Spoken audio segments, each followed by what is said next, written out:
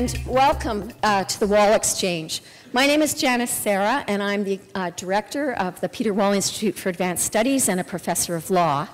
The Wall Exchange is a series of downtown lectures sponsored by the Peter Wall Institute of Advanced Studies at the University of British Columbia. And it's really dedicated to trying to advance innovative and fundamental research by bringing people together in a fulsome conversation about timely topics that are highly important to us as members of society. And certainly tonight's conversation promises, I think, to generate a provocative and stimulating debate.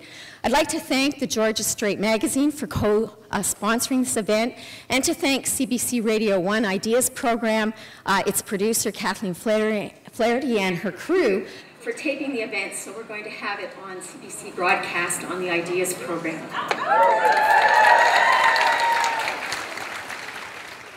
I would ask you to please turn your cell phone ringers off. I know people might be tweeting and things, but we'd really like not to have the noise. So just briefly to talk about the program this evening, Dr. Butler is going to speak for about 50 minutes. Charlie Smith will then serve as moderator for a 45-minute question and answer period. Charlie Smith is an accomplished journalist, senior editor of the Georgia Straight, and former associate producer of CBC Radio 1. It gives me great pleasure to introduce Judith Butler. Dr. Butler is the Maxine Elliott Professor in the Departments of Rhetoric and Comparative Literature and co-director of the Program of Critical Theory at the University of California, Berkeley. She holds the Hannah Arendt Chair at the European Graduate School in Switzerland. She received her PhD in philosophy from Yale University and has been awarded the Brudner Prize for Lifetime Achievement at that university. Judith Butler has been called simply one of the most probing, challenging, and influential thinkers of our time. One of America's preeminent philosophers, she has challenged the foundational beliefs that anchor our cultural norms. A prolific scholar of diverse interests, she has published significant works on feminist and queer theory, literary theory, modern philosophy, political ethics, mourning, and of course, war. Dr. Butler applies her extraordinary theoretical knowledge to real-world situations, and her ideas and insights have both informed and transformed current thought. She currently holds the Andrew Mellon Award for Distinguished Academic Achievement in the Humanities. In her recent article entitled, Dr. Butler wrote on precarity, embodiment, and the politics of public space.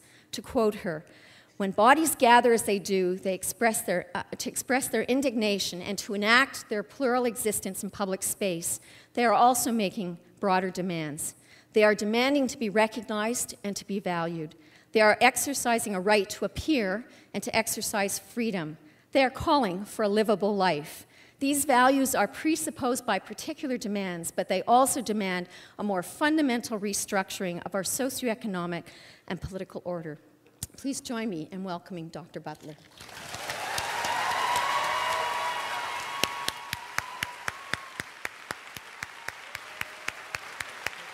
Thank you so much. Thank you.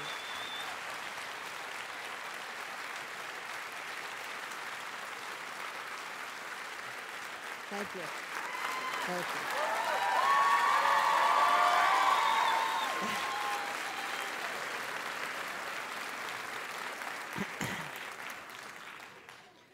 Thank you very much. I'm enormously pleased to be here in Vancouver today. And I want, first of all, to thank the Peter Wall Institute for this wonderful invitation. I'd like also to acknowledge that we are on the traditional lands of the Coast Salish peoples.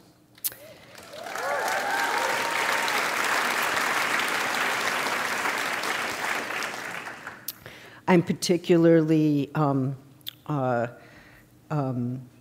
grateful to Joanna Forbes and Janice Sarah of the Peter Wall Institute, the Wall family, including Sonia Wall, who I believe is with us this evening, and the kind people at the Vogue Theatre at Georgia Straight, and of course the fabulous people of Vancouver. Thank you.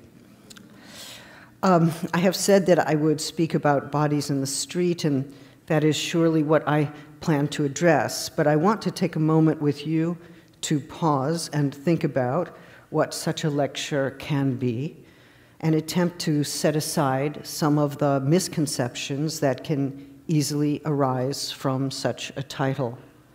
It may be thought that I will say that bodies in the street are a good thing, that we should celebrate mass demonstrations, and that bodies together on the street form a certain ideal of community or even a new politics worthy of praise. Though sometimes bodies assembled on the street are clearly cause for joy, even for hope, let us remember that the phrase bodies on the street can refer equally well to right-wing demonstrations, military soldiers assembled to quell demonstrations, and to forms of military occupation. So from the start, we have to be prepared to ask, under what conditions do we find bodies assembled on the street to be cause for celebration? Or what forms of assembly actually work in the service of realizing greater ideals of justice and equality? Minimally, we can say that those demonstrations that seek to realize justice and equality are worthy of praise. But even then, we are called upon to define our terms, since, as we know, there are conflicting views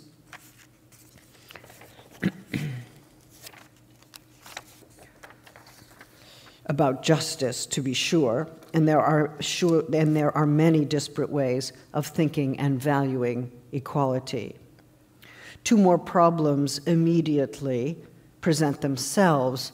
In certain parts of the world, political alliances do not or cannot take the form of street assemblies. Think about conditions of intense police surveillance or military occupation. Crowds cannot swell on the streets without risking imprisonment, injury, or death, and so alliances are sometimes made in other forms, ones that seek to minimize bodily exposure to violence at the same time that demands for justice are made. Hunger strikes within prisons, as we recently saw in Palestine, are forms of resistance that must take place in spaces of enforced confinement. They are themselves bodily demands for public space and public freedom. So let us remember that heightened bodily exposure is not always a political good, or at least not always the most successful strategy. The Israeli occupation of Palestine is a case in point. Further, we have to consider as well that some forms of political assembly do not take place on the street or in the square, precisely because streets are not at the center of that political action. For instance, a movement may be galvanized for the purposes of establishing adequate infrastructure. We can think about the continuing shantytowns of South Africa, Kenya, Pakistan, in sites constructed outside the border of Europe, but also the barrios of Venezuela or the barracas of Portugal. These are more often than not groups of people, immigrants, squatters, and/or Roma, who are struggling precisely for running water, working toilets, paved streets for work and provisions. Indeed, the street is not the only site that we can take for granted for certain kinds of public assemblies, because the street is also a public good for which people fight, an infrastructural necessity that forms one of the demands of certain forms of mobilization, and I would add certain forms of mobilization against precarity. And yet I think we can see that in such situations, with or without streets, some basic requirements of the body are at the center of political mobilizations. We could certainly make a list of those.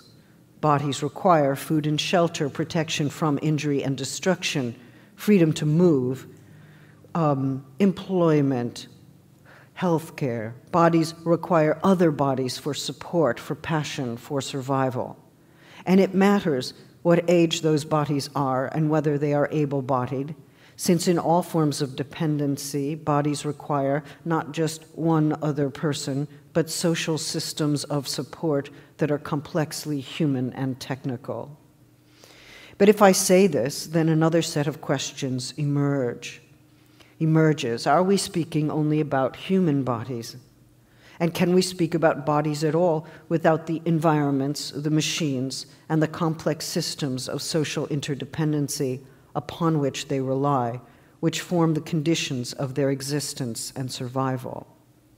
And finally, even if we come to understand and enumerate the requirements of the body, do we struggle only for those requirements to be met, or do we struggle as well for bodies to thrive? It is one thing to demand that bodies have what they need to survive, and indeed survival is a precondition for all the other claims we might make. And yet it seems that we survive precisely in order to live, and life, as much as it requires survival, must be more than survival in order to be livable. So how do we think about a livable life without positing a single or uniform ideal for that life?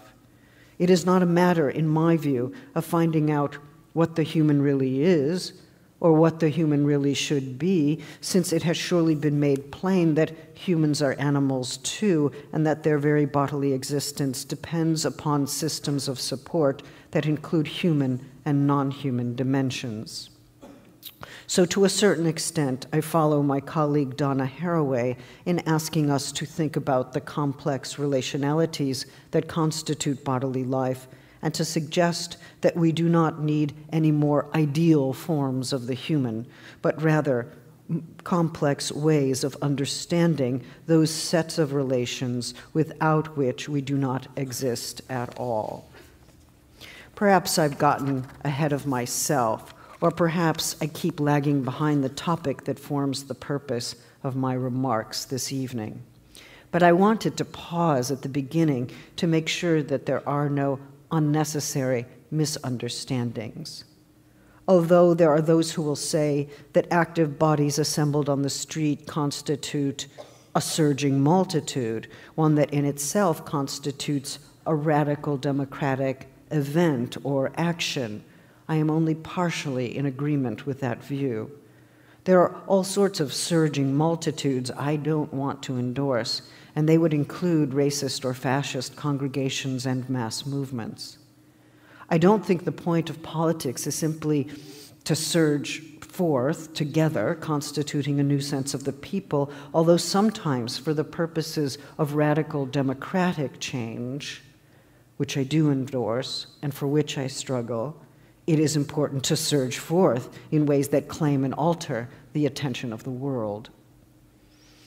Something has to hold together such a group, some demand, some felt sense of injustice, some lived experience of the possibility of change, and that change has to be fueled by a resistance to minimally existing and expanding inequalities, ever-increasing conditions of precarity for many populations, both locally and globally, resistance to forms of authoritarian and securitarian control that seek to suppress democratic movements.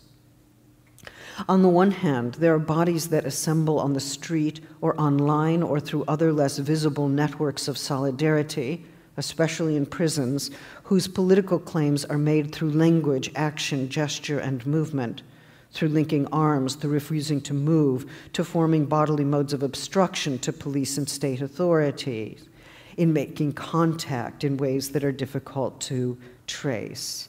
And in this sense, we can say that these bodies form networks of resistance together, remembering that bodies are not just active agents of resistance, but also fundamentally in need of support.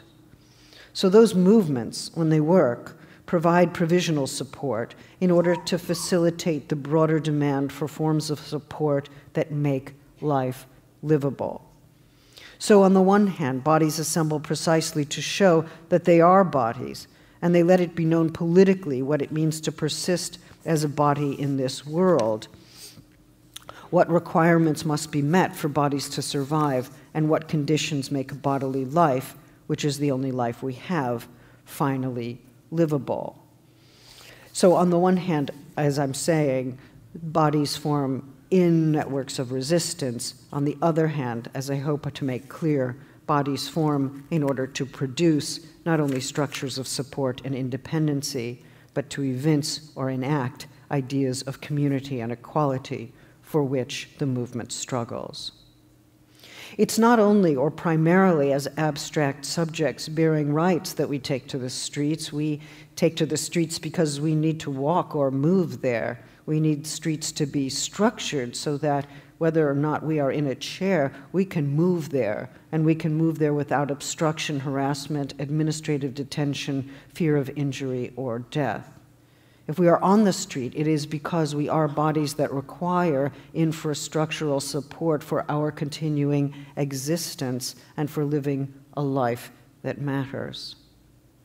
So if I caution against an easy celebration of active bodies, I'm also cautioning against the idea that activism requires that we think of the body only as active, as agentic. If the body were by definition active, then we would not need to struggle for the conditions that allow the body its free activity in the name of social and economic justice. And though I do not want to rest easily with an idea of the body as vulnerable, or indeed as passive, I do think that we cannot understand the forms of interrelationality that constitute our bodily lives if we do not understand the complex relation between vulnerability and those forms of activity that come to constitute our political resistance. Indeed, even in the moment of appearing on the street, we are vulnerable. This is especially true for those who appear on the street without permits, who are opposing the police or the military or other security forces. One is shorn of protection, to be sure, but this does not mean that one is reduced to some sort of bare life. On the contrary, to be shorn of protection is a form of political exposure, at once concretely vulnerable and potentially defiant. How do we understand this connection between vulnerability and defiance within activism? Of course, feminist theorists have, for a long time, argued that women suffer social vulnerability disproportionately. And though there is always a risk in claiming that women are especially vulnerable, given how many other groups can certainly make that claim, there is perhaps something important to be taken from this tradition of argumentation. The claim can sometimes be taken to mean that women have an unchanging and defining vulnerability, and that kind of argument makes the case for paternalistic protection. If women are especially vulnerable, then they seek protection. It becomes the responsibility of the state or other paternal powers to provide that protection. On that model, feminist activism not only petitions paternal authority for special dispensations and protections, but affirms that inequality of power that situates women in a powerless position, and by implication men in a more powerful one. Or it invests the state with the responsibility for facilitating the achievement of feminist goals. Such a view is very different from one that claims, for instance, that women are vulnerable and capable of resistance, that vulnerability and resistance can and do happen at the same time, as we see in certain forms of feminist self-defense, or even in certain openly political movements of women in the public sphere where they are not generally allowed to appear.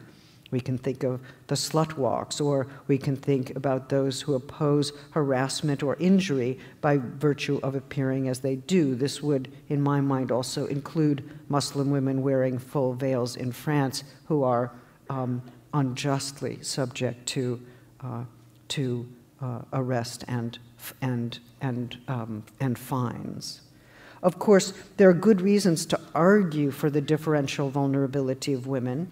They do suffer disproportionately from poverty and literacy, two very important dimensions of any global analysis of women's condition. So when I'm asked, for instance, are you a post-feminist? I say, well, as long as women suffer disproportionately from poverty and literacy and are disproportionately vulnerable to violence, I am still a feminist.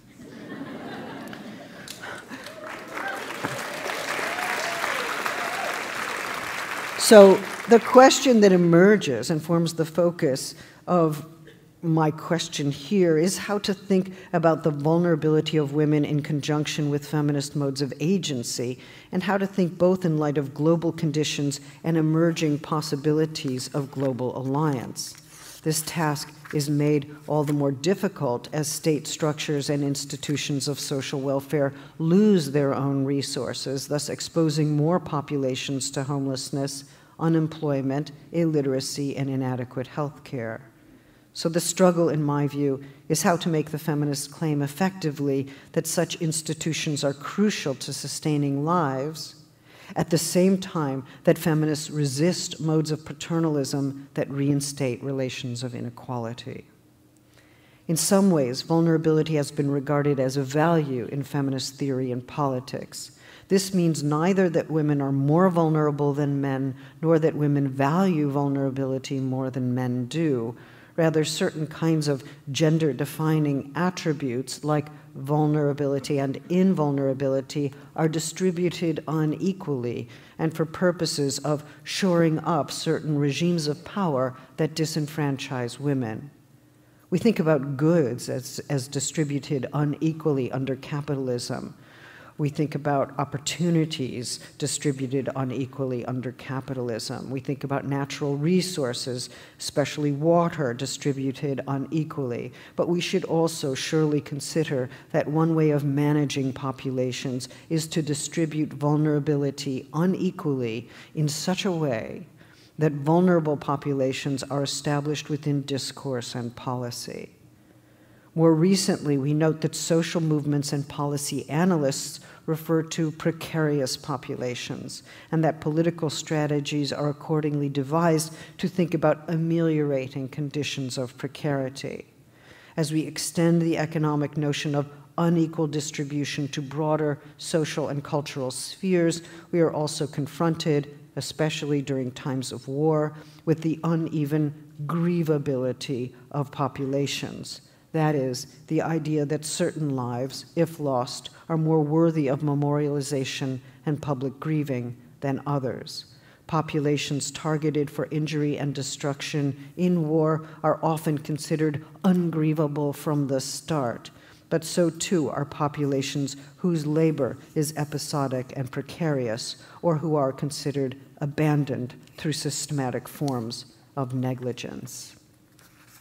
When vulnerability is distributed unequally, then certain populations are effectively targeted as injurable, with impunity, or disposable, without reparation.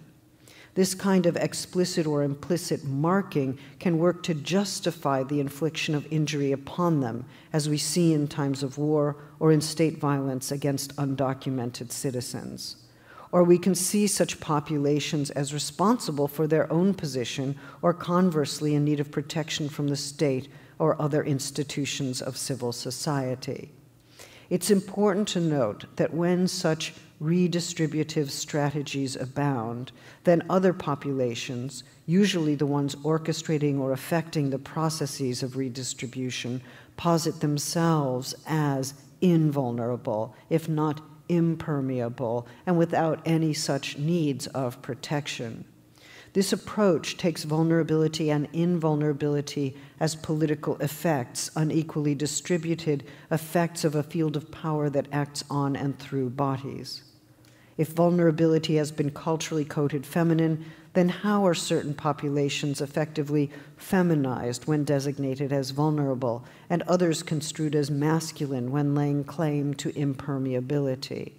Once again, these are not essential features of men or women, but processes of gender formation, effects of power that have as one of their aims the production of gender differences along lines of inequality. This has led psychoanalytic feminists to remark that the masculine position, construed in such a way, is effectively built through a denial of its own constitutive vulnerability. This denial or disavowal requires the political institution of oblivion or forgetfulness, more specifically, the forgetting of one's own vulnerability, its projection and displacement elsewhere. The one who achieves this impermeability erases or externalizes all trace of a memory of vulnerability. The person who considers himself, by definition, to be invulnerable effectively says, "I was never vulnerable, and if I was, it wasn't true, and I have no memory of that condition." An obviously contradictory statement, it nevertheless shows us something of the political syntax of disavowal. But it also tells us something about how histories can be told in order to support an ideal of the self one wishes were true. Such histories depend on disavowal for their coherence, and this coherence is also thereby rendered suspect. Although psychoanalytic perspectives such as these are important as a way of gaining insight into this particular way that vulnerability is distributed along gender lines, it only goes part of the way toward the kind of analysis needed here. Since if we say that some person or some group denies vulnerability, we are assuming not only that the vulnerability was already there, but also that it is, in some sense, deniable. Of course, one cannot make an easy analogy between individual and group formations, and yet modes of denial or disavowal can be seen to traverse them both. For instance, to certain defenders of the military rationale for the destruction of targeted groups or populations, we might say, "You act as if you yourself were not vulnerable to the kind of destruction you cause." Or to defenders of certain forms of neoliberal economics, "You act as if you yourself could never belong to a population whose work and life is considered disposable, precarious, who can suddenly be deprived of basic rights, of access to housing or health care, or who lives with anxiety about how and whether work will ever arrive." In this way, then, we assume that those who seek to expose others to such positions of vulnerability, or those who seek to posit and maintain a position of invulnerability for themselves, deny a vulnerability by which they are, in fact, bound to the ones they seek to subjugate.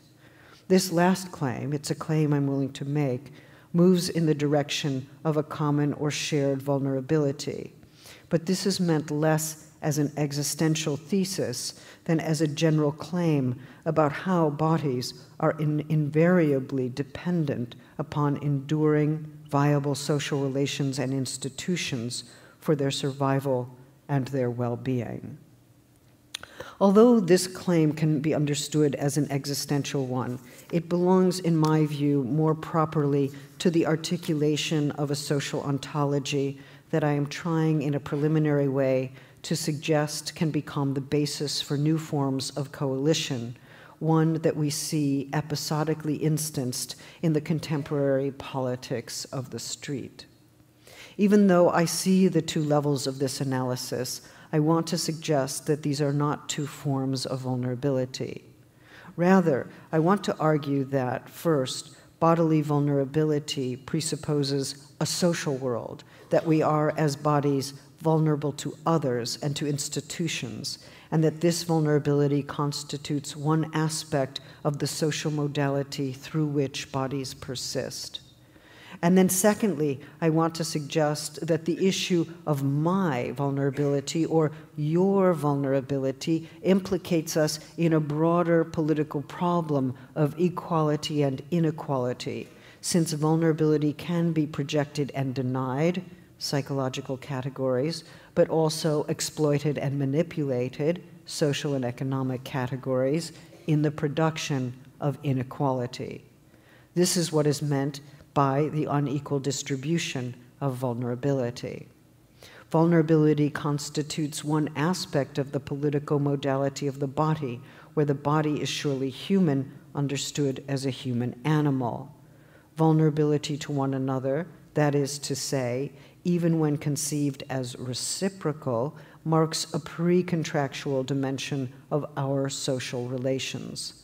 This means as well that at some level it defies the instrumental logic that claims, I will only protect your vulnerability if you protect mine, according to which politics becomes a matter of brokering a deal or making a calculation or strategically entering into a contract.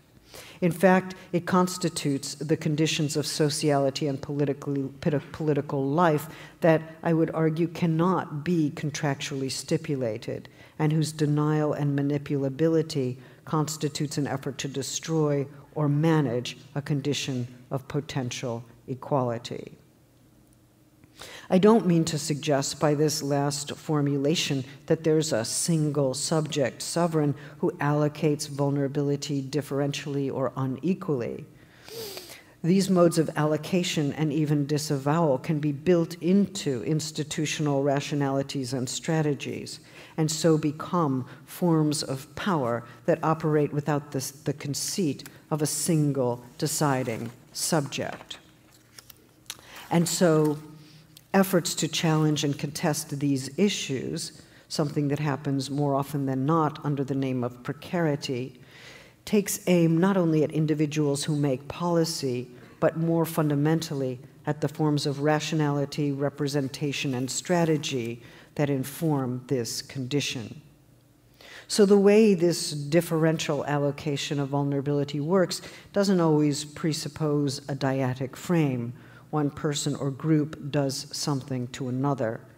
On those occasions when there are groups who do not appear at all or who do not count, whose bodies do not matter, then the institutionalized forms of effacement at issue cannot readily be described through recourse to the category of the subject.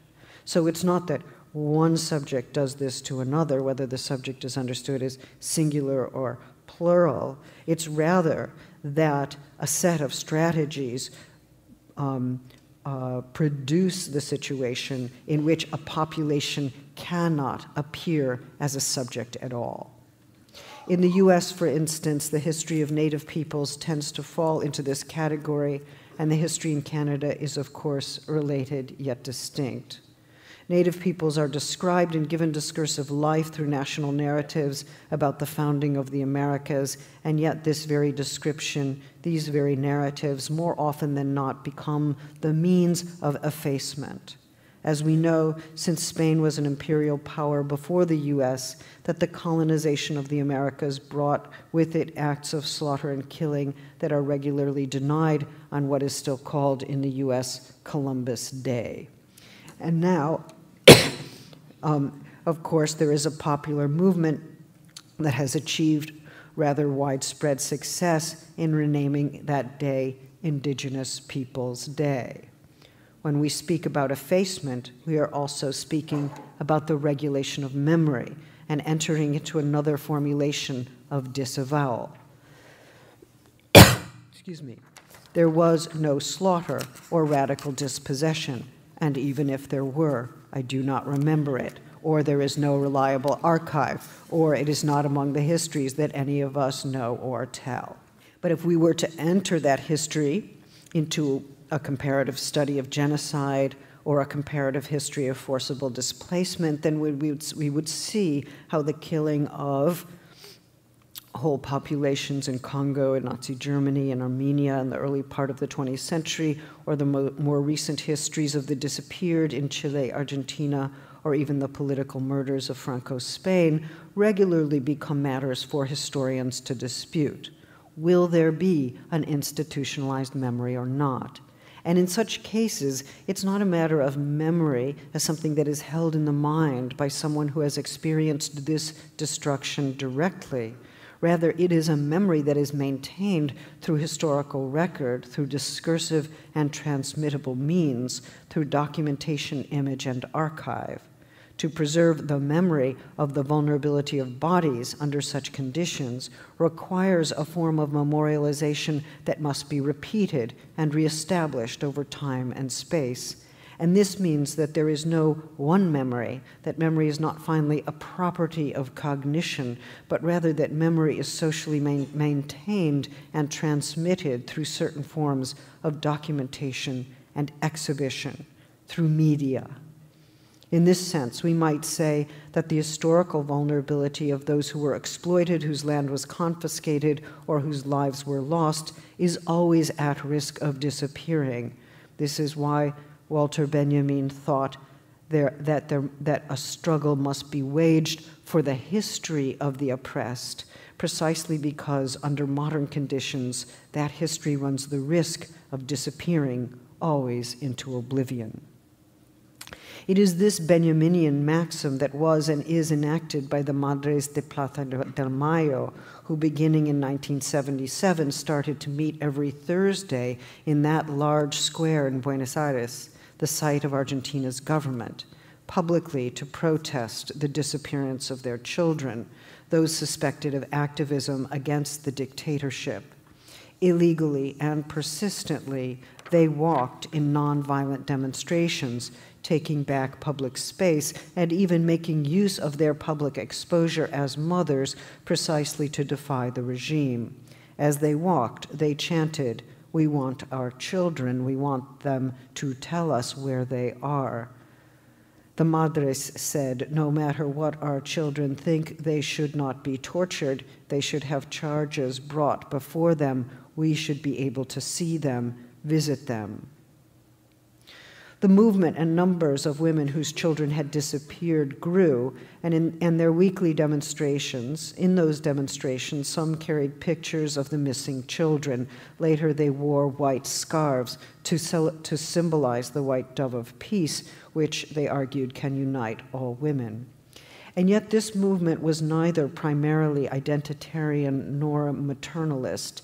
It opposed the brutality of the regime, and even when the regime finally fell in 1983, they continued weekly, and even continue now, with other generations joining them, to protest any forgetting of that brutality, and for trials that will bring all the torturers to justice. Suffering, memorialization, and political resistance mark that ongoing public demonstration, and yet it is also a demonstration that claimed public space when it was forbidden, and claims it still, maintaining it as a political right. So I hope I am now able to make clear at least 2 points about vulnerability that seek neither to idealize nor to discount its political importance.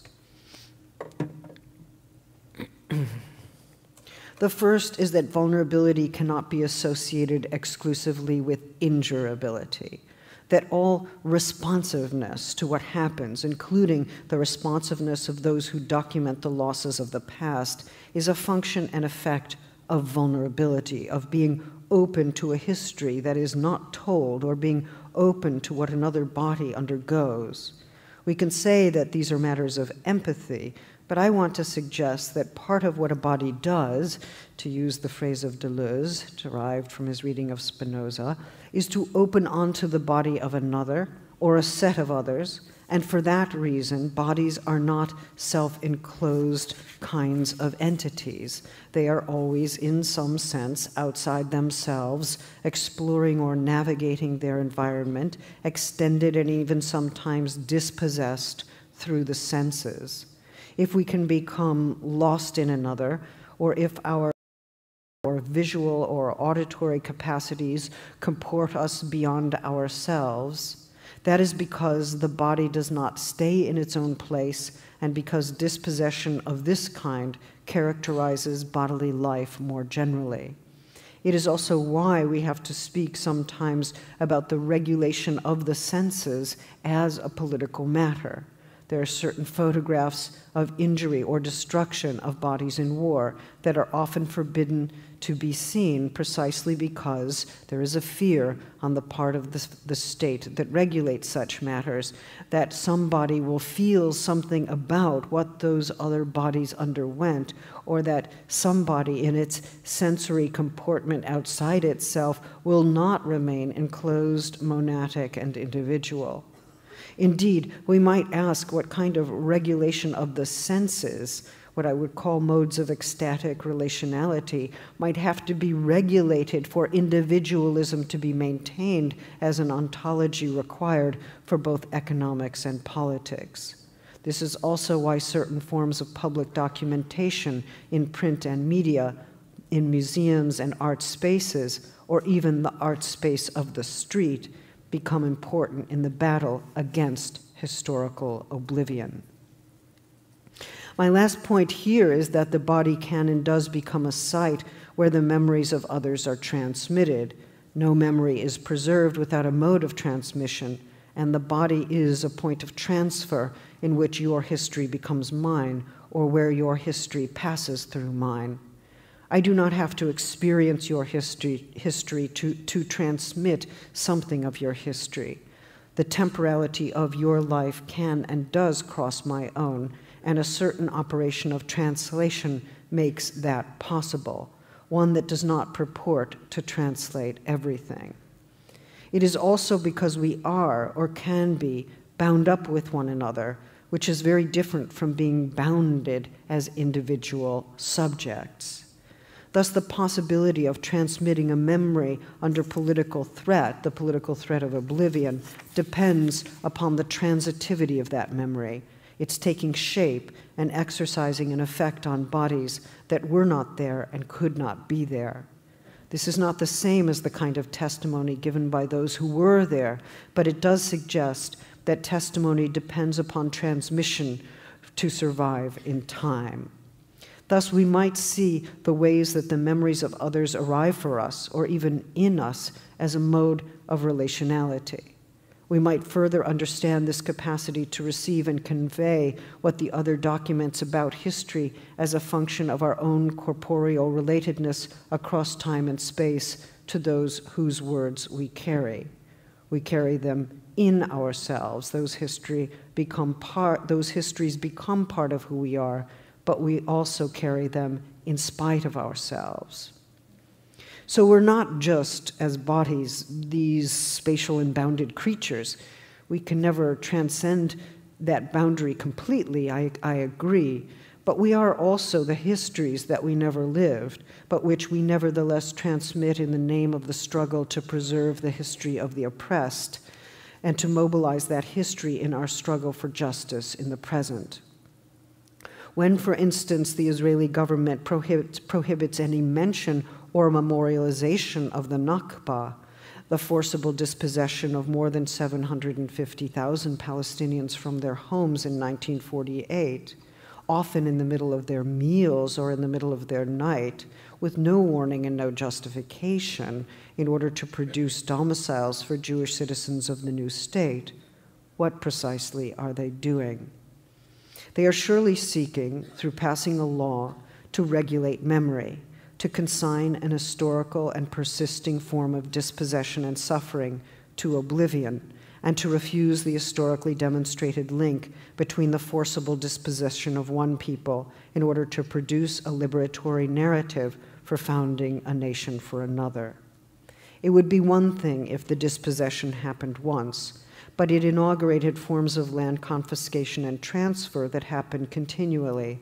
And as we see in the expansion and legalization of the illegal settlements, indeed all the settlements are illegal, the redrawing of territorial lines, and the new demands for loyalty oaths on the part of Palestinians to Israel as a Jewish nation, and even in the now very public debate about transferring those Palestinians who still live within the boundaries of Israel to the occupied territories.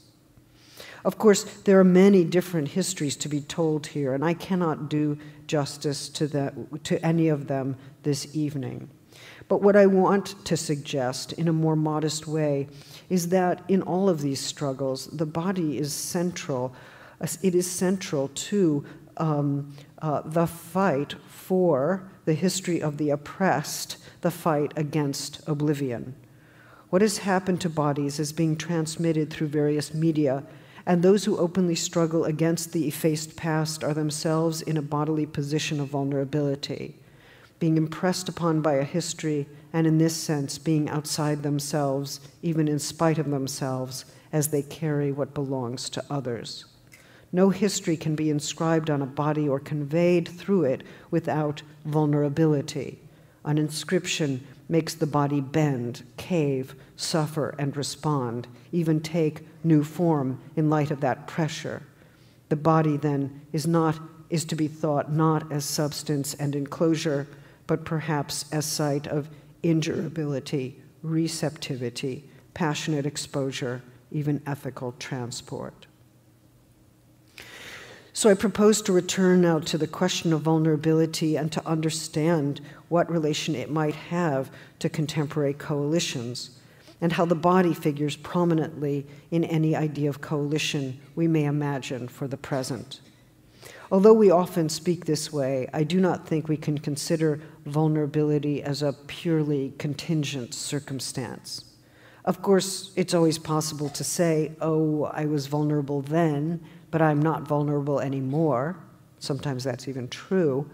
And we say that in relation to specific situations in which we felt ourselves to be at risk or injurable. They can be economic or financial situations when we feel that we might be exploited, lose work, find ourselves in conditions of poverty. Or they can be emotional situations, certainly the political ones are emotional, or the economic ones are deeply emotional too, in which we are very much vulnerable to rejection, but later find that we have lost that vulnerability. It makes sense that we speak this way. Vulnerability seems episodic. It also makes sense that we treat with caution the seductions of ordinary discourse at such moments. Since though we may feel that we are vulnerable in some instances and not in others, the condition of our vulnerability is itself not precisely changeable. At most, there are times when our vulnerability becomes apparent to us, but that is not the same as saying that we are only vulnerable at those times. We can be vulnerable without knowing it, and indeed, that not knowing it is part of vulnerability itself. Vulnerability cannot be understood restrictively as an affect restricted to a contingent situation, nor can it be understood merely as a subjective disposition. As a condition that is, I would suggest, coextensive with human life, understood as social life, understood as creaturely life, and as bound to the problem of precarity, vulnerability is the name for a certain way of opening onto the world. In this sense, it not only designates a relation to the world, but it asserts our very existence as a relational one. To say that any of us are vulnerable beings is to establish our radical dependency not only on others, but on a sustainable world. This has implications for understanding who we are as passionate beings, as sexual, as bound up with others of necessity, but also as beings who seek to persist and whose persistence can be and is imperiled when social, economic, and political structures exploit or fail us. Drawing on the work of Hannah Arendt, Adriana Cavarero, the Italian philosopher, tells us that one of the key moments of politics, what we might even identify as its constitutive ethical moment, is the emergence of the question, who are you? We ask this question implicitly or explicitly when we seek to bring a population into discourse or establish a language of representation. It's not necessarily a single person who poses this question, an institution, a discourse, an economic system that asks, who are you, seeks to establish a space of appearance for the other. To ask who are you is to avow that one does not know in advance who you are, that one is open to what comes from the other, and that one expects that no pre-established category will be able to answer in advance the question that is posed. Indeed, I would suggest, in a certain Levinasian way, the question, who are you, has to remain an infinitely open question, unanswerable, in order to remain an ethical one. It will be important to keep active the relationship between the various meanings of the precarious if we are to think how vulnerability relates to coalition during this time. Precariousness is a function of our social vulnerability, the condition of our exposure that always assumes some political form. Precarity is differentially distributed, and so one important dimension of the unequal distribution of conditions required for a livable life. Precaritization is also an ongoing process, as Isabel Laurie has argued. Precaritization allows us to think about what Lauren Berlant has called the slow death undergone by targeted or neglected populations under conditions of neoliberalism. And it is surely a form of power without a subject, precaritization, which is to say that there is no one center which propels its direction and force of destruction. If we only considered the term precaritization, I'm not sure we could account for the structure of affect that is named by precarity. And if we decided to rally under the name of the precarious as a new identity or community formation, we might then draw attention away from the globally specific ways that precarity is lived as a social and political condition, cloaking some way that form of power actually works. So maybe precarious is what we feel, or would rather not feel, and then its analysis has to be linked to the impetus to become impermeable, as so often happens within the discourse of military nationalism and the rhetoric of security and self-defense. And yet it will be important to call precarious those bonds that support forms of life, those that should be structured by the condition of mutual need and exposure that bring us to forms of political organization that sustain living beings on terms of equality, or at least dispose them toward equality as an ideal worth struggling for. What seems finally more important than any form of existential individualism is the idea that a bond is flawed or frayed, or that it is lost or irrecoverable. And we see this, I think, very prominently when, for instance, the Tea Party politicians in the United States overtly rejoice rejoice about the idea that individuals who have failed to take responsibility for their own health care may well face death and disease as a result. Apparently, this was mentioned at a Tea Party congregation. People who don't take responsibility for their own health care will face death and disease as a consequence of their lack of responsibility, and the group rose up and clapped joyously, joyous clapping, rejoicing. We have to think about that particular affect. Maybe the affect studies people will help us. Okay, at such moments, I want to say, at such moments, a social bond has been cut or destroyed in ways that deny a shared precariousness, the very particular ethos and politics that ideally should follow from that is one that underscores local and global interdependency and actively resists the radically unequal distribution of precarity and grievability.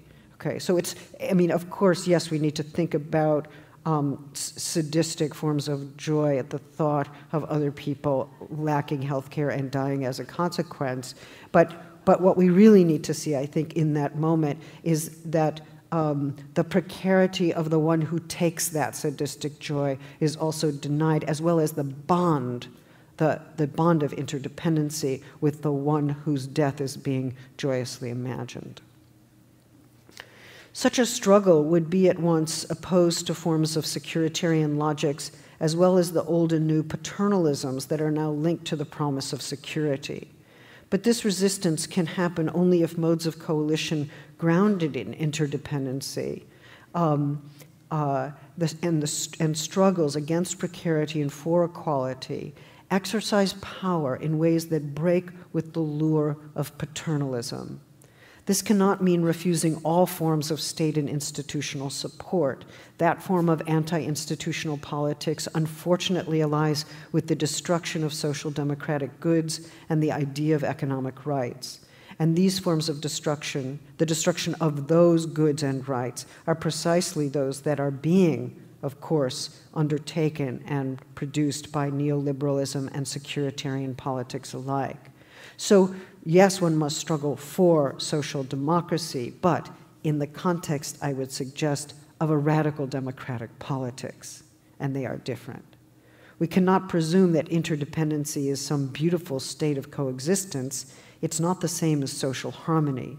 Inevitably, we rail against those on whom we are most dependent, and there is no way to dissociate dependency from aggression once and for all. These may not even be happy alliances or particularly joyous coalitions, but they are constituted from the insight, I would say, the insight from the condition of a pre-contractual set of relations that pertain to social embodiment. We require one another to live. This means that our survival and well-being both are invariably negotiated in the social, economic, and political spheres. Indeed, our negotiations are the very sites where those spheres converge and lose their distinctness. We can make this idea popular by seeking recourse to broad existential and humanist claims. Well, everyone is precarious. But once we ask about what this means or what forms precarity assumes, we see that we have from the start left the existential domain to consider our social existence as bodily beings who depend upon one another for shelter and sustenance, and who therefore are at risk of statelessness, homelessness, and destitution under unjust and unequal political conditions. In other words, precarious defines our existence as political beings. Our survival depends upon political arrangements, and politics, especially as it becomes biopolitics and the managing of populations, is concerned with the question of whose lives will be preserved, protected, and valued, and eventually mourned or regarded in advance as potentially mournable, and whose lives will be considered disposable and ungrievable. In this way, our precarity is to a large extent dependent upon the organization of economic and social relations, the presence or absence of sustaining infrastructures and social and political institutions, modes of struggling for them that produce and sustain alliances. So what I'm trying to suggest is that precarity is indissociable from that dimension of politics that addresses the organization and protection of bodily needs. Precarity exposes our sociality, the fragile and necessary dimensions of our interdependency, and this has implications for how we join together in struggle when we do. No one escapes the precarious dimension of social life, that is, we might say, our common non-foundation. Indeed, nothing founds us outside of a struggle to establish those bonds by which we are sustained. So when people take to the streets together, they form something of a body politic. And even if that body politic does not speak in a single voice, even when it does not speak at all or make any claims, it still forms, asserting its presence as a plural and obdurate bodily life. What is the political significance of assembling as bodies, stopping traffic or claiming attention, or moving not as stray and separate individuals, but as a social movement of some kind? It does not have to be organized from on high, the Leninist presumption, and it does not need to have a single message, the logocentric conceit, for assembled bodies to exercise a certain performative force in the public domain. The "we are here" that translates that collective bodily presence might be read as "we are still here," meaning we have not yet been disposed of. Such bodies are precarious and persisting, which is why I think we have always to link precarity with forms of social and political agency where that is possible. When the bodies of those deemed disposable assemble into public view, they are saying, we have not slipped quietly into the shadows of public life. We have not become the glaring absence that structures your ordinary life.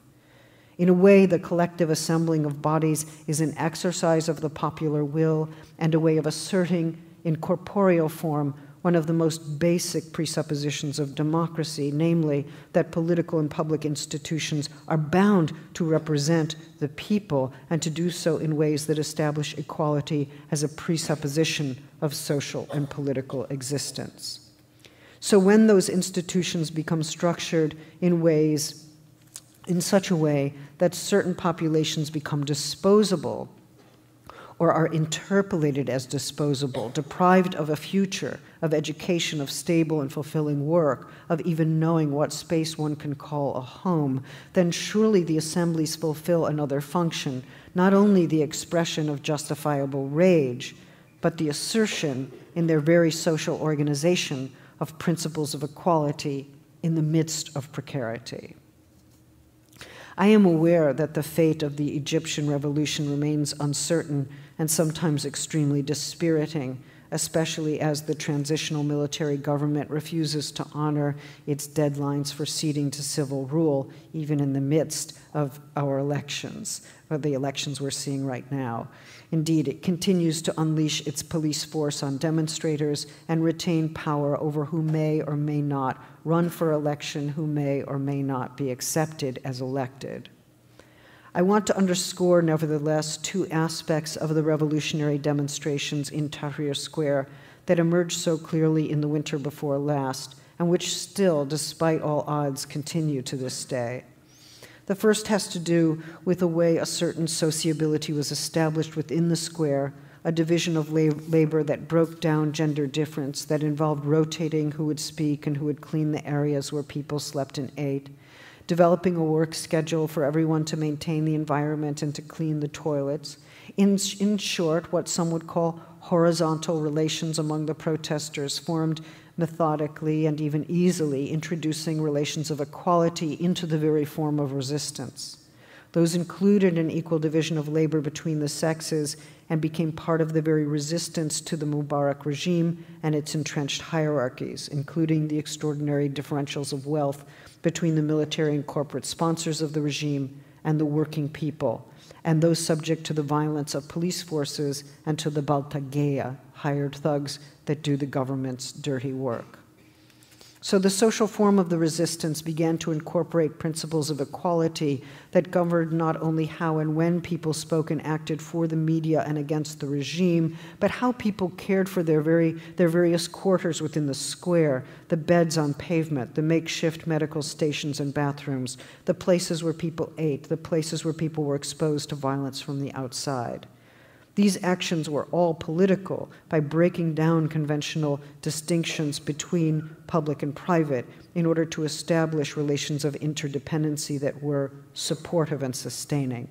In this sense, they were incorporating into the very social form of resistance the principles for which they were struggling on the street and for the future.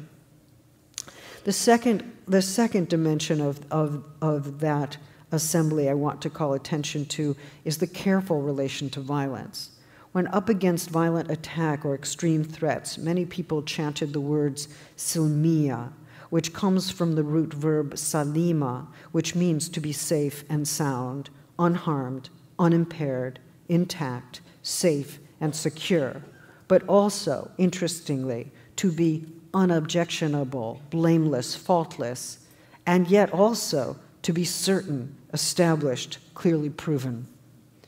The term comes from the noun silm, S-I-L-M, which means peace, but also, interchangeably and significantly, the religion of Islam. One variant of the term is hub as-silm, which is Arabic for pacifism. Most usually, the chanting of silmiya comes across as a gentle exhortation, peaceful, peaceful.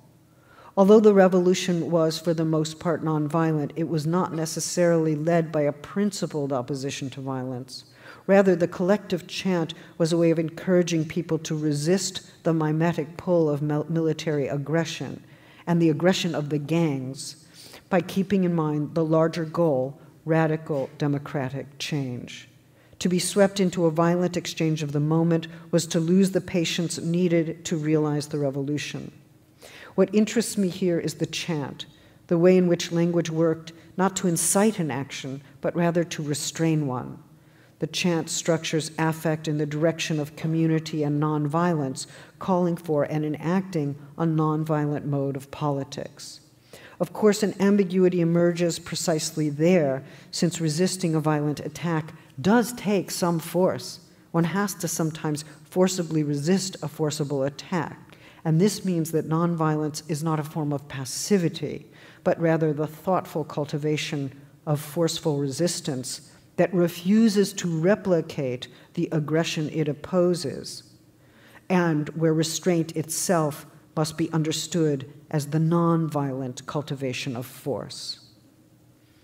Although some may wager that under conditions of new media or social networking, the exercise of rights now takes place quite at the expense of bodies on the street, that Twitter and other virtual technologies have led to a disembodiment of the public sphere.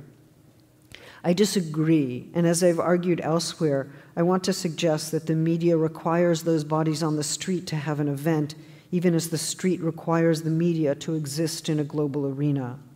But under conditions when those with cameras or internet capacities are imprisoned or tortured or deported, then the use of the technology effectively implicates the body. Not only must someone's hand tap and send, but someone's body is on the line if that tapping and sending gets traced. In other words, localization is hardly overcome through the use of a media that potentially transmits globally. And if this conjuncture of street and media constitutes a very contemporary version of the public sphere, then bodies on the line have to be thought as both there and here, now and then, transported and stationary, with very different political consequences following from these two ways of being positioned in space and time. Finally, then, bodies on the street are precarious. They're exposed to police force and sometimes endure physical suffering as a result. The risk is there, and it seems to be increasing now that police regularly clear out the encampments of the Occupy movement through forcible means, or clamp down on free assembly supported by laws and policies that claim that free assemblies are security risks, one way to obliterate a fundamental right. Those bodies are also obdurate and persisting. They insist on their continuing and collective there-ness or here-ness, and in these recent forms, organizing themselves without hierarchy, and so exemplifying the principles of equal treatment they are demanding of public institutions. In this way, those bodies enact the message performatively, even when they sleep in public, or when they organize collective methods for cleaning the grounds they occupy, as happened both in Tahrir and Zuccotti Park. If there's a we who assembles there, at that precise space and time, there's also a we that forms across the media that calls for the demonstrations and broadcasts its event. So some set of global connections are being articulated, a different sense of the global from the globalized market. And some set of values are being enacted in the form of a collective resistance, a defense of our collective precarity and persistence in the making of equality and the many-voiced and unvoiced ways of refusing to become disposable. When this happens, we act from a sense of precarity. We also act against a sense of precarity. We act in coalition, and often in unchosen proximities to people we've never chosen to be close to. Indeed, in a situation where a pre-contractual interdependency is at work. Sometimes this is experienced as a relief and an exhilaration. Sometimes it is uneasy and conflicted, but it is, in my view, always necessary and sometimes promising and alive. Thank you.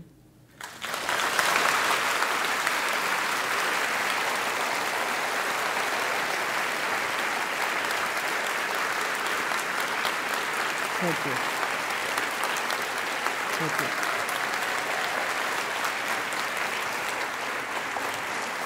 Thank you. Thank you.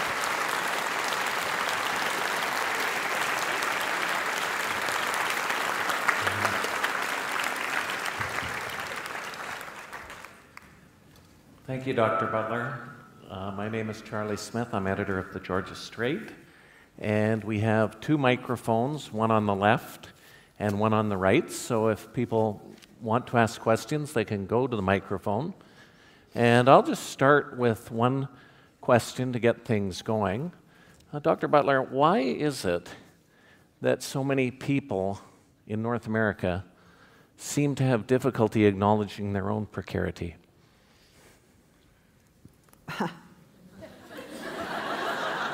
Would you agree with that, though?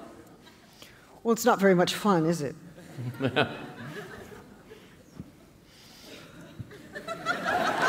I can follow up with another question. No, I'm happy to answer your question. Although I'm not sure I could answer in a satisfying way, but certainly, I mean, I do think that there are forms of amassing wealth and economic and political security and protection that are very much about producing the possibility of lives that will not be touched by other lives, or lives that will be impermeable to incursion, right? We can think about gated communities, but we can also think more generally about forms of militarism or nationalism that are stoked by the ideal of never being attacked, or never having anyone come into one's territory who might do harm. And I think one can find it as well in virulent anti-immigration discourses.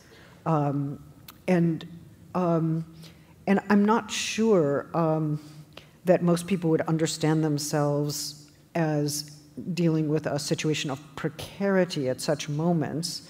But in fact, I think that there's a specter of being destroyed, or of being destabilized, or of being penetrated or aggressed upon that does suggest a level of enormous political anxiety that focuses on the body and the capacity of the body to be suddenly aggressed upon, or to be entered, to be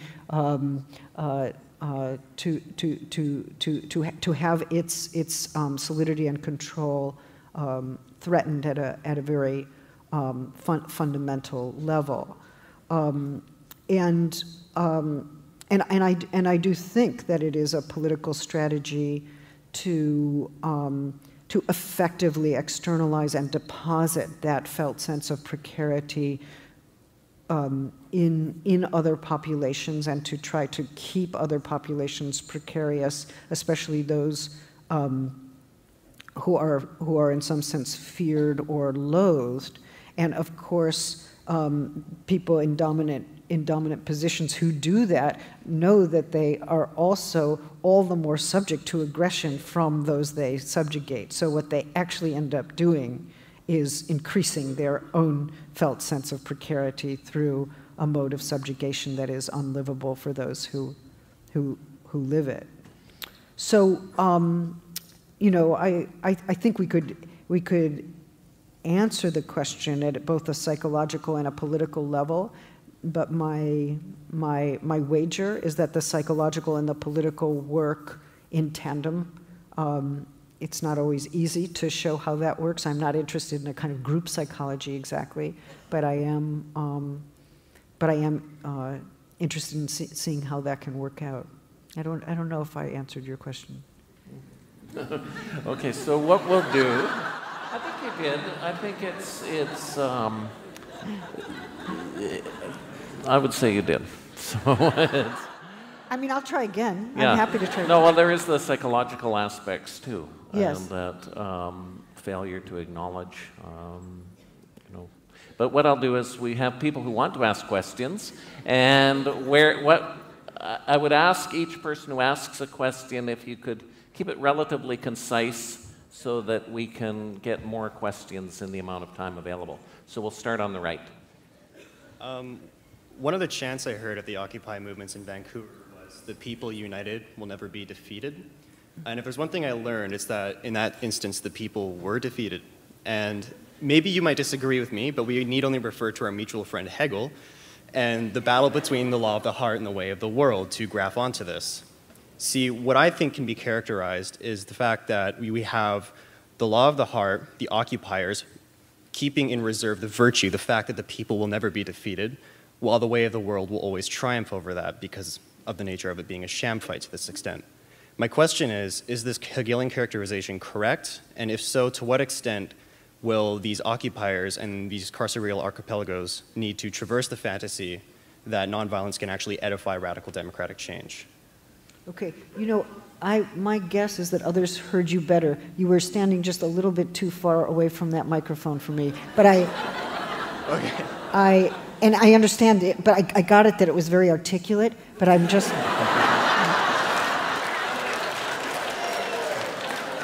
But what I understand you to have said is that the so-called occupiers were falsely believed that if they remain united, they would not be defeated, but indeed they were defeated, which means that there's something wrong with the tactic. But what I don't understand is what you're claiming is wrong with the tactic. What I'm claiming is that the movement is subject to a fantasy that nonviolent change can actually edify radical democratic change. Is that correct? And if it is not correct, where am I going wrong? Okay.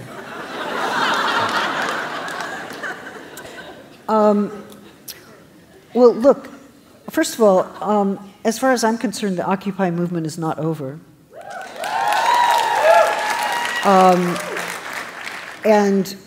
But the Occupy movement has to work through certain kinds of in an episodic way, and the encampment episode has been an extremely important one.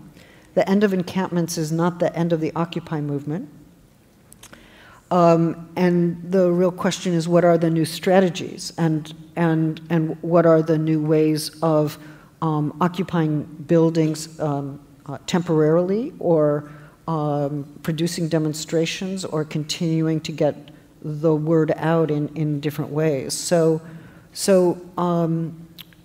you know, I think we have certain ideas of what success is. Oh, Occupy movement failed because police power came in and wiped them out, and they were defenseless against police power. Now, you could say, oh, they needed to take arms, or what we need is an armed revolutionary struggle, or something along those lines. But I think, in fact, what we are seeing is the contours of a new form of the conflict. Remember, what really began as a movement that was trying to draw attention to differential levels of wealth, and in particular showing that the rich are getting richer and fewer, and the poor are getting larger and poorer, suddenly found itself up against police power, right? And the analysis of police power and the resistance to police power was not at the forefront of the movement, and suddenly became at the forefront of the movement when public space was taken back by the state time and again through forcible police action.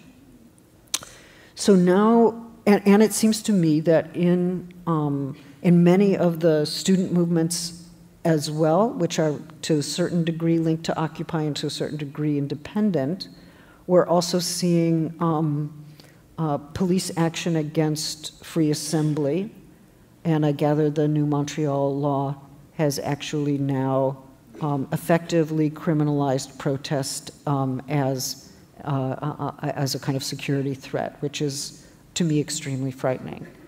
So the real question for me is, okay, what now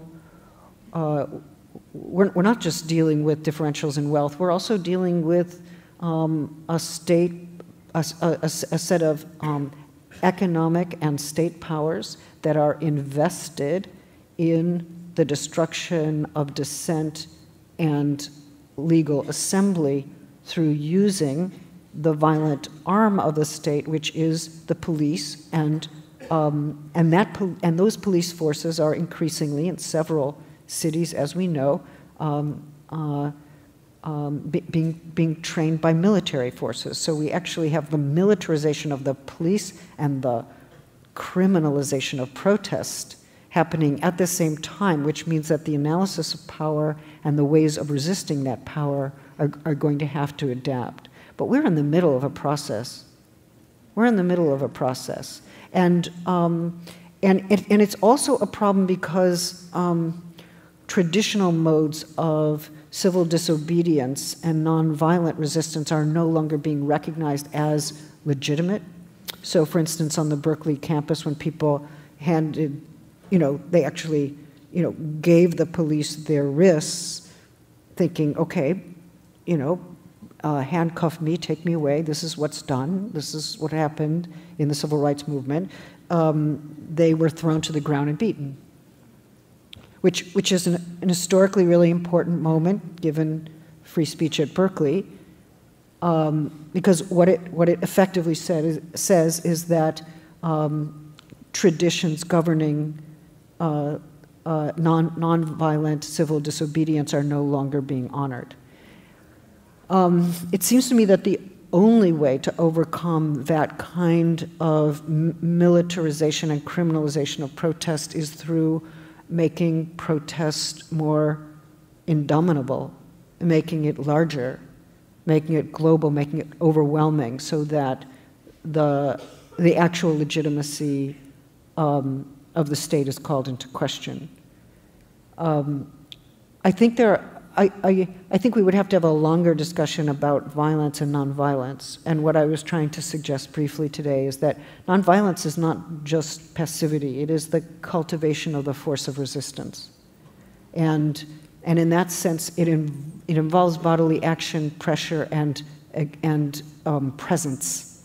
And it is not simply taking it. But we need more time for that. Okay. The next question on my left. Okay, I don't know if this is a big question or if it's actually a pretty straightforward question, but just thinking about leftist politics, it is related to the last question on Occupy. Any kind of leftist or progressive politics, whatever we want to call it, it seems to obviously be, when it's up against right-wing politics, it's necessarily fragmented because of our recognition of difference within a group. And then I've often thought of your notion of strategic essentialism in terms of a way of bringing a group together. And then something like Occupy, I just kind of wanted to ask you with kind of a phrase, we are the 99%, as a kind of example of what I understand to be strategic essentialism. I would ask, do you think that has proven a kind of politically efficacious form of the use of strategic essentialism, or do we lose something in something like we are the 99%? Well, I don't think we are the 99% is strategic essentialism, because it doesn't say that our being 99% is essential to who we are, or is the only basis on which we mobilize together. I think, in fact, it seeks to be a kind of umbrella term that is supposed to actually include all kinds of differences without asserting economic oppression as more primary than all other forms of oppression. So I saw it as trying to circumvent the more classical leftist effort to make economic oppression primary and then to have secondary oppressions. But of course, as we know, within many of the encampments and within the movements, there are struggles about race, about sexuality, about gender, and I guess I want to say that those struggles are absolutely necessary, and that we shouldn't lament them. I don't think we should we should think, oh, it's too bad, we're still having those struggles and we're not yet unified. I think if we're having those struggles, that is what unity means. Unity means struggling, right? And so, you know, I tend to kind of resist the language of fragmentation, even though sometimes it's exactly right, that groups do leave. They can't be in coalition together. It's impossible. And yet, it seems to me that hanging in coalitions where it's not easy, and where those issues continue to remain open, and where there's open conflict and struggle, that's what is meant by unity. Unity is not uniformity. Unity is agreeing to stay in and struggle, or finding that the struggle is worth it, not just because different groups need to recognize each other or understand each other better, but because the stakes are really, really high. Because what is happening economically and politically is absolutely unacceptable, and one has to keep that in mind at the same time that one is engaged in that open-ended struggle. Okay. Now the question on the right. First of all, I never felt so vulnerable at asking a question. You're safe with me. Just the vulnerability as a choice, and being a student here and a migrant and a queer migrant. The first thing that I was told when I attended a international student meeting was never to attend a protest or any sort of social or political event. And ways of the tactics of fear applied by the state, but also by the institutions, to depoliticize migrants as a way of preventing any action to happen. That's one of, but also the vulnerability as a choice. So every time I go to a protest, which I do all the time, there's a choice of me of being a greater choice of actually being deported if anything goes wrong. So there's there's always that fear, but also vulnerability as a place of birth of any resistance. So how do you play that performative side of performativity within like the tactics that are applied by the state and by the institutions to depoliticize migrants? Good question. Seems like you could probably tell me more about that question that I could tell you, but I do think that the effort to depoliticize migrants, as you've described it, is also a certain kind of training in good citizenship, right? And we have to ask what version of citizenship is being inculcated at such moments, and whether you're also being asked to accept implicit forms of censorship as the precondition of your membership. And that's really tricky. You don't even need a law to say you may, I mean, of course, there's the problem of the law, but there doesn't even have to be an explicit censoring. But I think, in fact,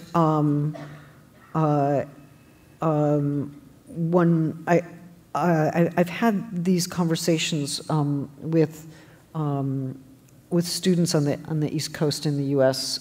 Who did a number of public actions. They were undocumented, and they did public actions that did put them in a precarious position, but also drew attention to the precarious position they were in, and which was for them not acceptable, right? And so we have to think about both dimensions of that. And what was interesting is that certain students could do it, and those were the ones who, for whatever reason, felt that their chances of deportation were less, or that they were possibly protected by the institutions they were part of, or who were willing to take the risk for whatever reason. And others felt they could not do that, but wanted to support the effort in ways that didn't necessarily put their own bodies on the line. And let's remember that every public demonstration requires its non-public support system, right? There's a non-public support system. And there's a way to be supportive and to be, to be assisting and to be active in ways that feel manageable, depending on what the level of political risk really is for the individual or for the group. So I don't think there's one. I don't think there's simply one form of being mobilized on that issue, and one has to, no one can prescribe to you what risk to take. But if someone tells you never to take a risk, then you have to wonder what norm is being inculcated at such a moment.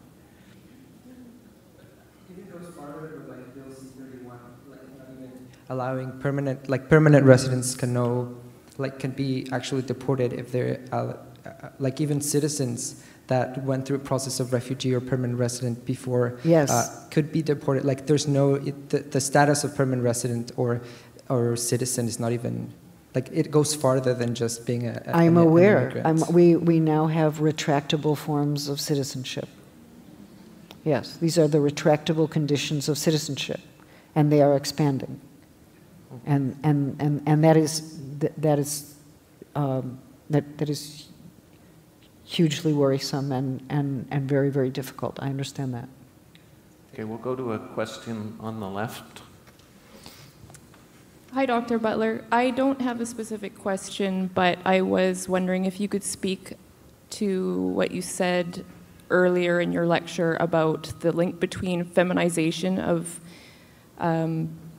different nations and, I'm totally drawing a blank here, the vulnerability of those nations. So just the link between the two, I was wondering if you could speak briefly about those, because I was curious about that. Well, I suppose, let me just, clarify that I think, in a way, I'm saying two things at the same time, and I want to be able to say them both. And one is that vulnerability is something like a shared condition that cannot be denied, and I also want to say that vulnerability is a condition that is denied all the time. I don't think we can deny what is not, in some sense, there.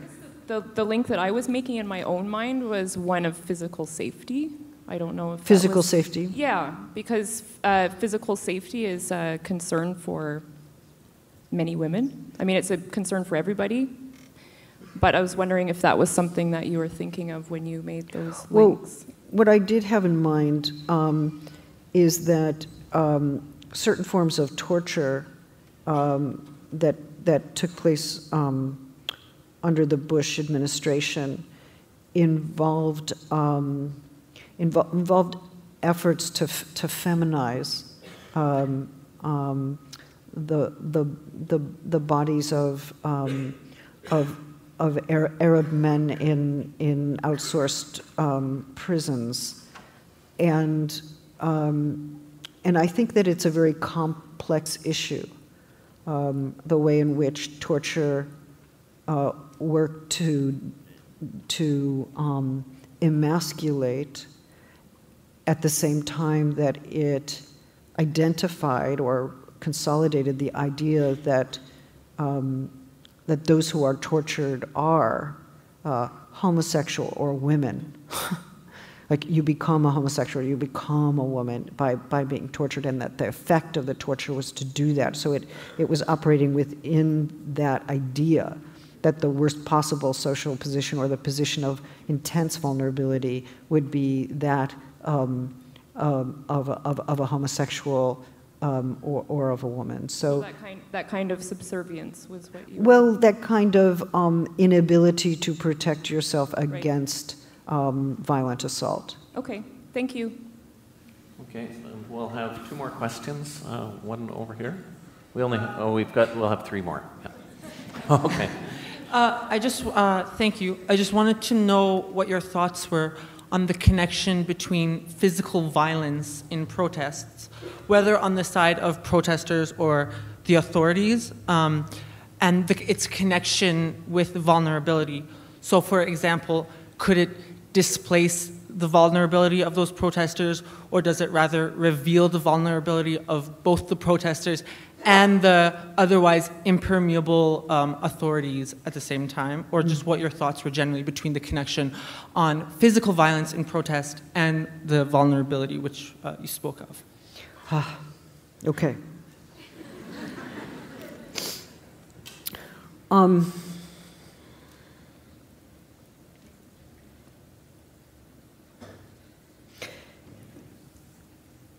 In general,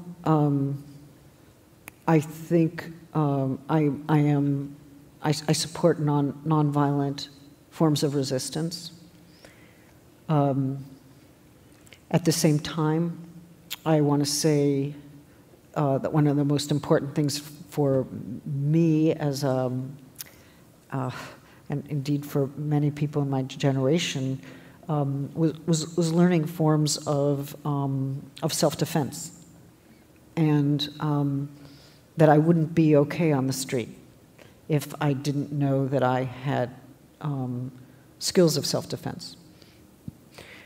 When we think about self-defense, and we think about it on the street, we think about it in demonstrations, we think about it when a policeman is coming at you with a baton, or when you are being sprayed.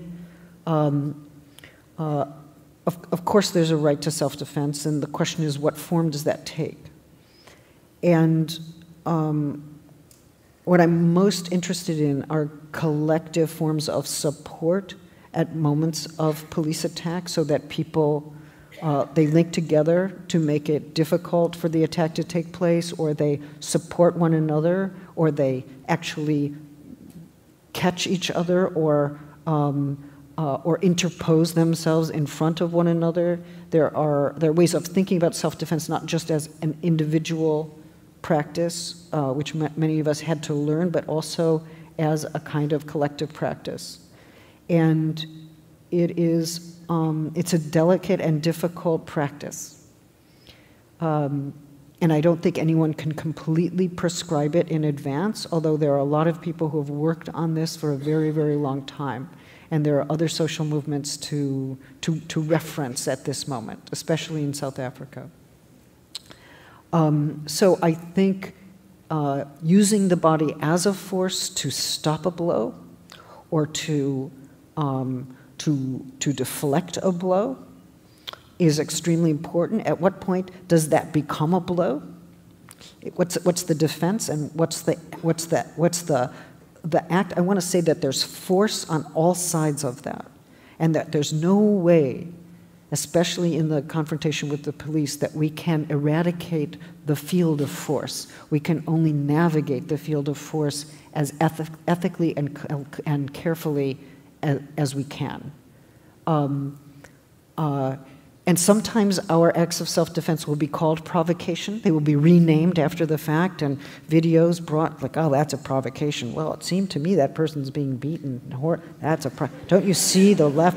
You know, but there's no way to control it, especially in the visual, documentation. There's no way to fully control how it will signify. And that is, of course, a huge problem. And I'm also aware that politically self-defense works in some ways that I don't agree with, right? So that highly militarized nations can say they had to assault a population out of self-defense, or they use self-defense to legitimate every act of aggression. So self-defense can become an alibi for aggression. So I don't have a good answer for you. All I want to say is that it's a very vigilant practice to insist on self-defense and to make sure, or to try as hard as possible for it not to be an alibi for the kind of violence we are opposing, right? Because the whole point is not to replicate the violence one opposes, but to stop the violence, right? That's it.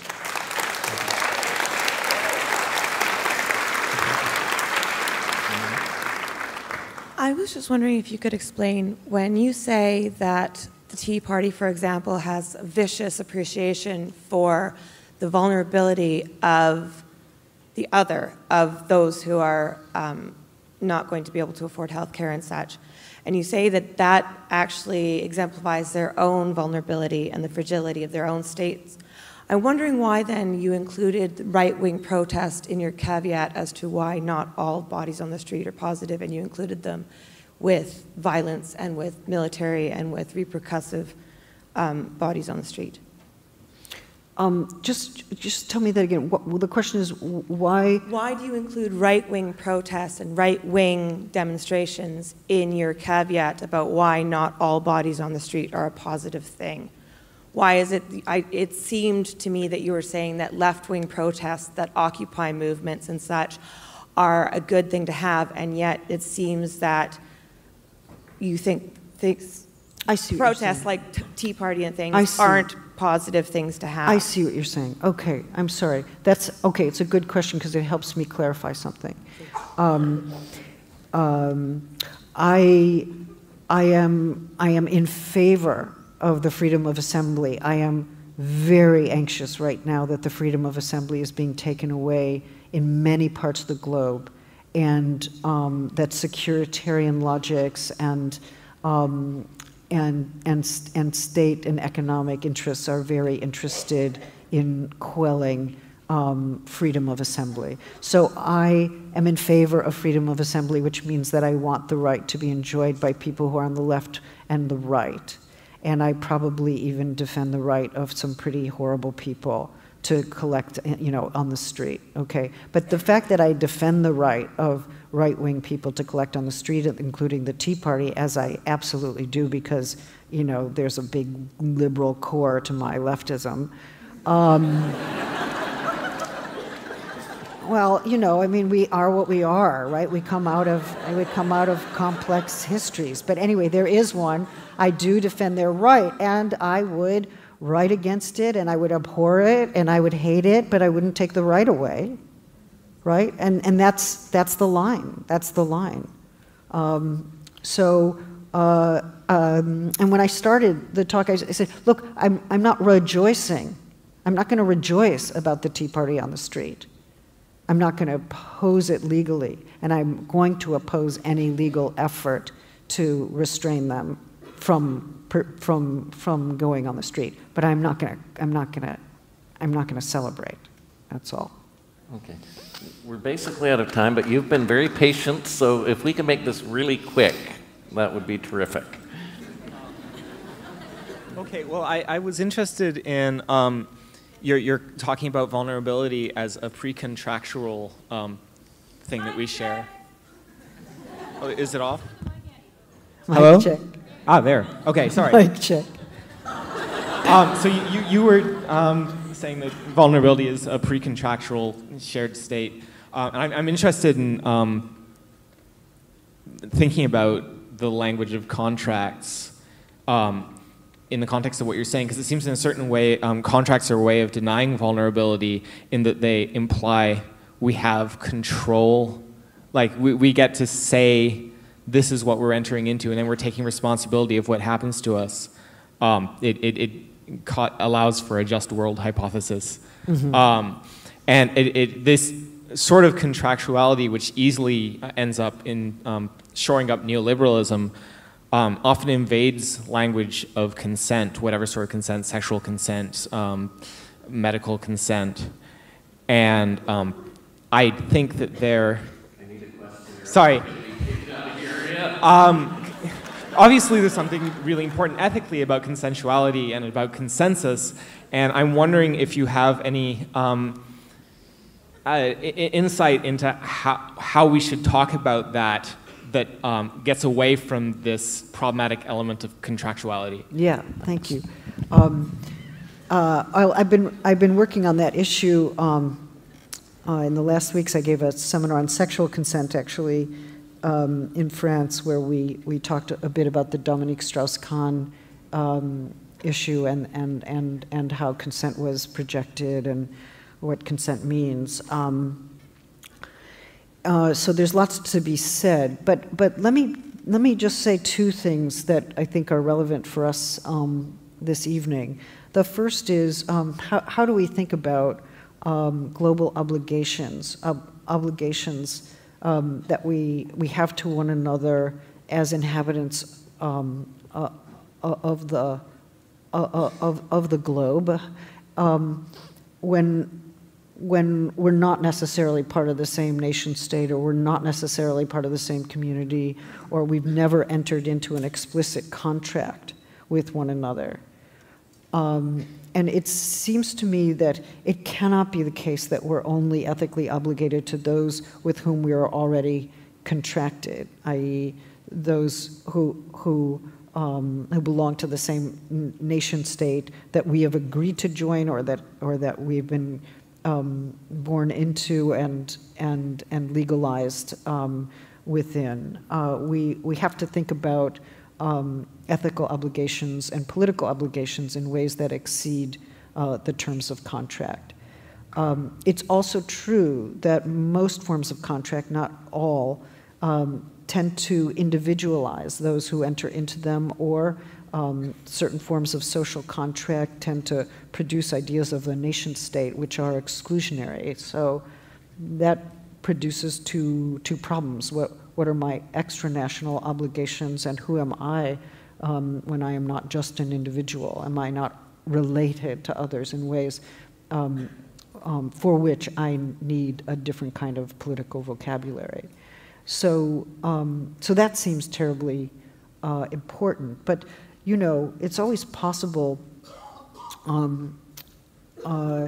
to say, well, I mean, if you think about what happens in sexually progressive circles where people, they make arrangements to have this or that kind of sexual relationship, and they enter into a contract and everyone agrees, and then, you know, something happens and someone finds that they're horribly vulnerable in a way that they had no idea, and they didn't expect it all, and they can't be in that contract, and whatever made them think they could be in that contract.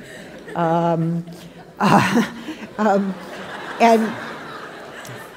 I mean, it's something we all know, right? And it's a kind of, and I also think it's a kind of leftist conceit that, oh, well, we can find the ideal form, and then we consent to the ideal form, and then we live the ideal form because we think it's right, and then we find that it's radically unlivable. So what would it mean? What would it mean, say, in a context like that, to return to a different kind of question, like, what are the conditions of livability, right? What are the conditions of livability, and how to communicate them, and how to live them, right? Which, without going back to completely conservative structures or thinking, oh, I guess that social form is actually right.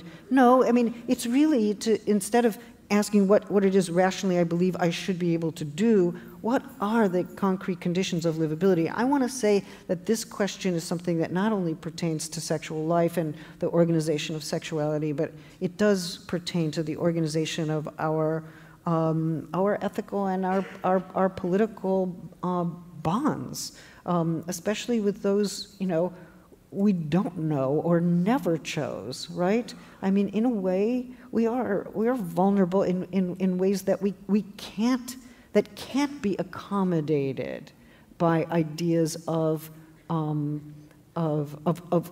choice and knowledge that are presupposed by contract. We are already, and before any question of choice, vulnerable to others in ways that in effect define us as bodily and social beings.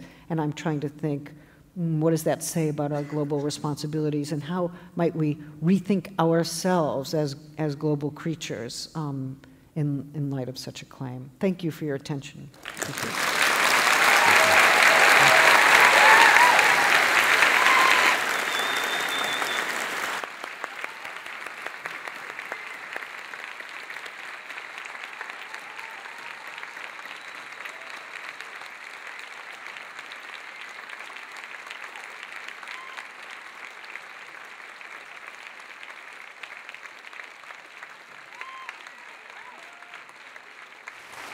Judith.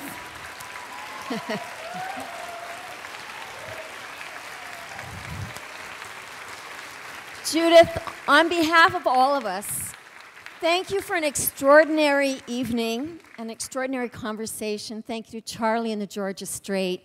And on behalf of the Peter Wall Institute for Advanced Studies, thank you to all of you for joining in the conversation. Thank you for coming, and safe travels back, and stay posted for future lectures of the Wall Exchange. One's coming up in October about the cosmic universe in the 21st century. But thank you again, Judith.